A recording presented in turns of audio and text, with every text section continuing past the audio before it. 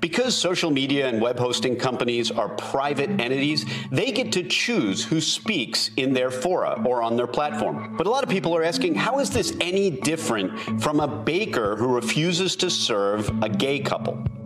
The reason is this: the vast majority of discrimination, 99% of discrimination, is lawful. Put another way, lawful discrimination is the default rule in American law. It's only in the last century that we've started to carve out exceptions to this general rule.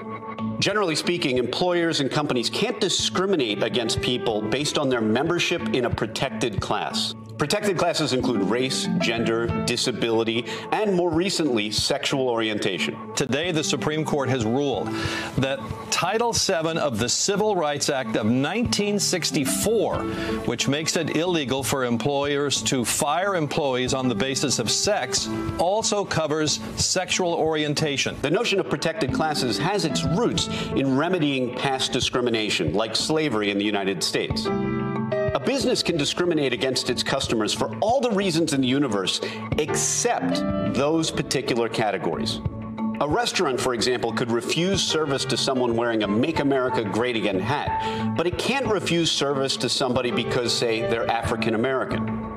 Of course, the market punishes discrimination, too. For every restaurant that refuses service to somebody in a MAGA hat, down the street is another restaurant perfectly happy to take that person's money and their MAGA hat. If Twitter wants to say, we do not like this particular kind of speech, so we're banning it, that's lawful. But the same ban on content-based speech by the government would violate the First Amendment. What makes these cases difficult for plaintiffs is that they have to prove the discrimination was because of their membership in a protected class. It's not enough to show you're fired and you're African American. You have to show that you were fired because you are African American. So when tech companies ban Parler or suspend Trump, is that the same thing as the baker that refuses to make a cake for a gay couple? It might be, but remember, the baker won that case at the Supreme Court.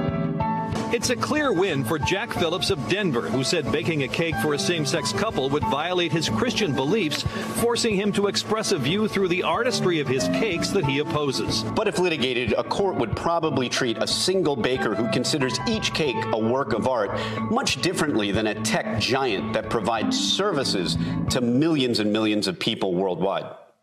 Now, if the baker had pre-made a generic cake just sitting in his display case, and then a gay couple comes in and he doesn't allow them to buy that cake, then the court might have reached a totally different result. This, after all, is no different than refusing to sell a coffee to an African American who comes into your restaurant and sits at the counter. That example is one of the seminal discrimination cases in American history. Whether it's tech companies, restaurants, or even bakers, almost all discrimination is lawful, except for the tiny bit of discrimination that isn't. Hey, NBC News viewers, thanks for checking out our YouTube channel. Subscribe by clicking on that button down here, and click on any of the videos over here to watch the latest interviews, show highlights, and digital exclusives. Thanks for watching.